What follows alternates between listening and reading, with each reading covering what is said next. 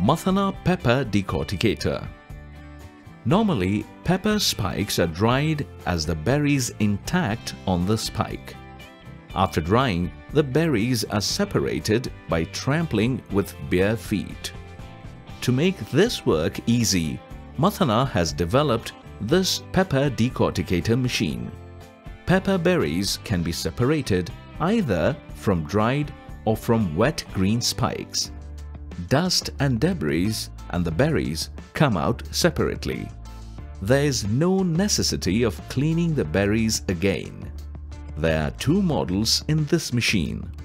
The small type runs with quarter HP single-phase electric motor. This bigger one operates with 1 HP single-phase electric motor.